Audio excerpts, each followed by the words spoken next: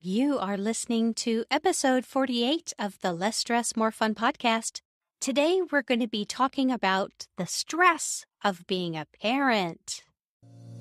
You are listening to the Less Stress, More Fun podcast. I'm your host, certified coach Lisa Schwaller. Each week, we talk about how you can rise above the stress of modern living so that you can focus your energy on what matters most. All right, let's get started. Well, hello, how are you doing today? So, this is the second in 5 podcasts where we're getting back to basics. With it being back to school season in most parts of the country for people who are on a traditional schedule, I thought it would be fun to open up a little temporary less stress school. Come on in, class is about to start. I feel a lot of things about this time of year as a parent now. Like there's a lot of fun.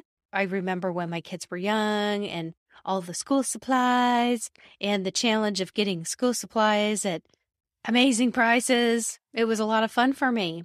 And it's an adjustment. There's transitions and new schedules and new people to get used to, all of that.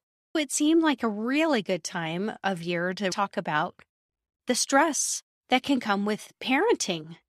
It's a busy time of year for the kids. They're back in school, maybe reviewing their dates in history and mathematical formulas so that they can lay the foundation for the year ahead.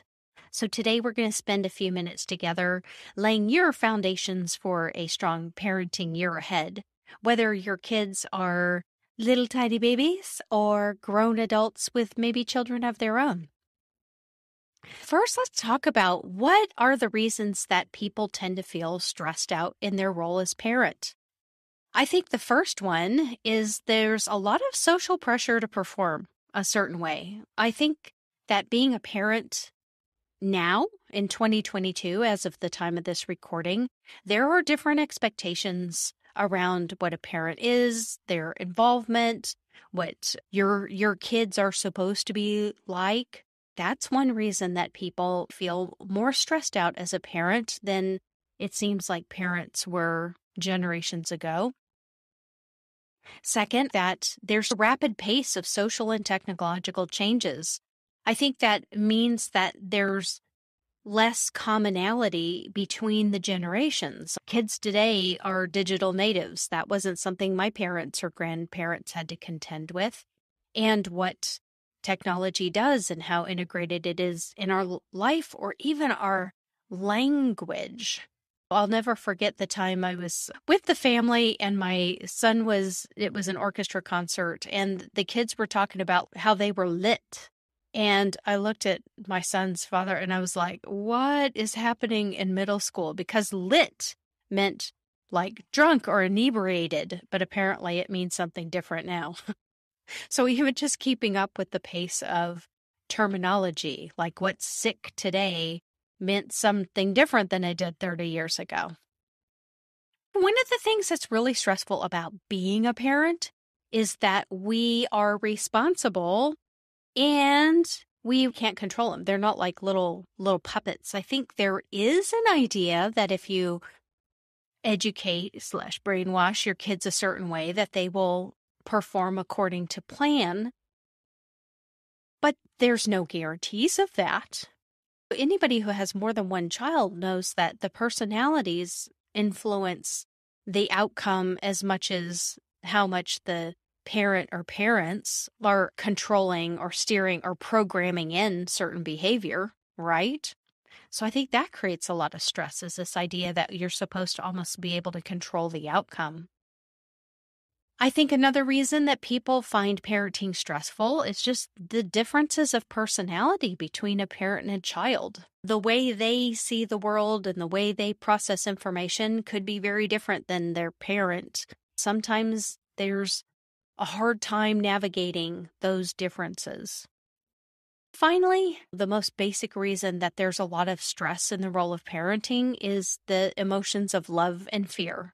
Like, we love our kids. We don't want them to experience sadness, pain, disappointment. I mean, we may logically think, oh, yes, that's good for their growth, but the actual experience of watching our kids make mistakes and get hurt can be very uncomfortable, stressful even. Then, of course, fears, like what could happen.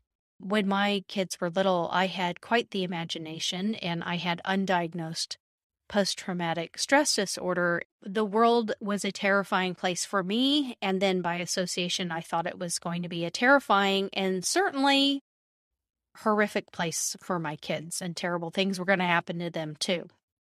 In summary, the reasons that people feel stressed in the role of a parent may be in ways that your parents or your grandparents can't relate to.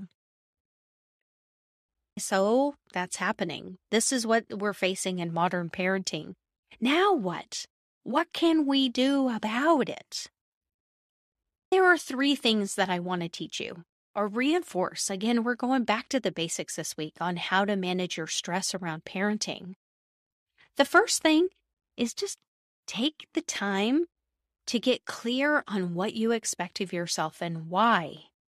When you think of the phrase good parent, what comes to mind? And why? Where did you learn those rules from? Are there things you choose for yourself? Are there things that you chose in opposition to your own parenting? I can't tell you how many hundreds of times I've heard from coaching clients that they want to do something as a parent because it's different than what their parents did. They have a judgment against something that they experienced, and they think going the opposite way is going to prevent them from disappointment or unpleasant outcomes. Get curious about it. What do you expect of yourself? Why? Even that phrase, good parent, do you expect yourself to be a good parent, a great parent, the best parent, above average? What are your expectations for yourself? Why did your brain make these decisions for you about yourself in the role of being a parent? It's fascinating when you start to break it down, how much our brain has mapped the list of rules for us to follow, and we weren't even aware that our brain was doing that. It's fascinating.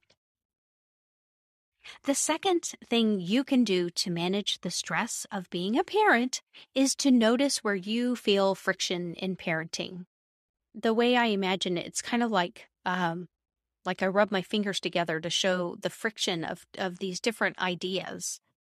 When you are feeling uncomfortable, when you're feeling disappointed, when you're feeling stressed, when you're feeling angry, when you're feeling things that cause you to be uncomfortable, get curious about why. Are there certain aspects of parenting that you find more difficult than others? When you're feeling certain ways, what are you thinking about that's causing those feelings to come up in your own body? Notice when you judge yourself. Like if you get angry with a baby, do you judge yourself for being, not a good parent because you had the experience of the emotion, as if being angry with a baby meant something wrong about you? What if it doesn't? What if it's just like, I'm feeling angry? That doesn't mean you're going to act on it. It doesn't mean that you're going to make that part of your parenting identity. It just means that that moment in time, you're experiencing anger in your body. If you turn that into a story about how you're not a good enough parent, well, then you've taken one emotion and turned it into a problem. Notice where there are those areas in your parenting. Then here's my third suggestion for you. Please avoid time traveling to the future. If you want to manage your stress, just stay present with what's happening. I know that this is easier said than done. Of course, we're thinking ahead, not just to our own futures, but we imagine if my son gets, an F on this test, then he's not going to get a good grade. And all of a sudden, bada bada bing, we're 30 years in the future, making one specific grade mean something about the course of their future.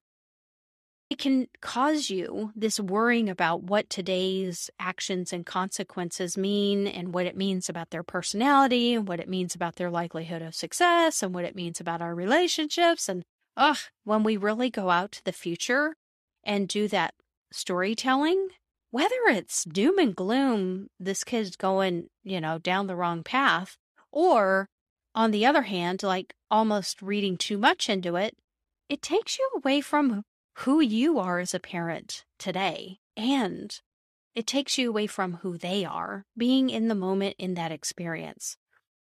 I find that one of the best ways that I manage my stress is to get present and ask myself, what's wrong now? Yes, I'm worried what will happen tomorrow, in a week, in a year, in 20 years. And where am I? Am I in 20 years from now? No, I am not. I'm right here, just in now. I'm just hanging out here in now. And that doesn't solve problems, just staying in the moment. It doesn't, in the way that our brains like to prevent problems, I'll put it that way. But when you can stay present to the moment, it's amazing how that can diffuse that feeling of stress that you have.